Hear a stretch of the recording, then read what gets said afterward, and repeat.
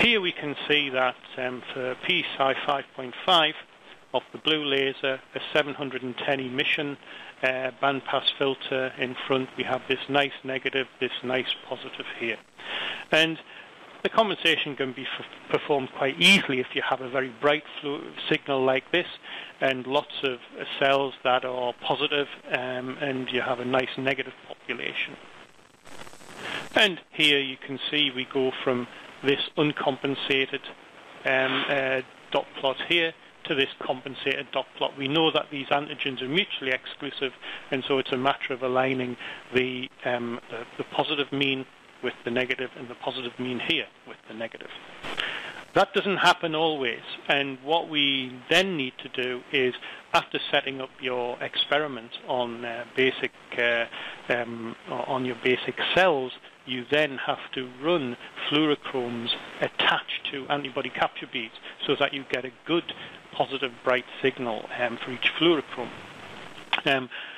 For these particular beads, they have anti-kappa on the surface, and they attach the antibody via the kappa light chain, and the fluorochrome is exhibited here, and then you have a beautifully bright bead with a specific fluorochrome on its surface. So the calculation of the spillover and the fluorochrome combination rules are: weak antigen, use a bright fluorochrome; differentiate between compensation and data manipulation, as in the PSI 5 scenario. If a fluorochrome is excited by more than one laser, you need to evaluate it if it is usable in your multicolor experiment. Always evaluate percentages of antigens by single color controls. This is very important. If you're setting up a 10-color experiment, then run your single color controls for each of those 10 antigens. Make sure you know roughly what those 10 antigen positive values are, and then when you run your multicolor experiment, make sure that once you've added all 10 colors together, you're getting more or less those same percentages.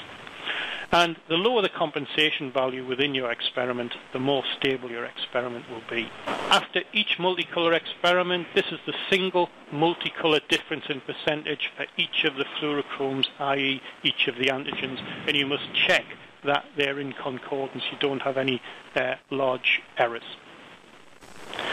So compensation, if you have high compensation values, you will increase the instability of the experiment, and the instrument fluorescent intensity, i.e. the ability for the intensity within those photomultiplier tubes, the monitoring becomes critical.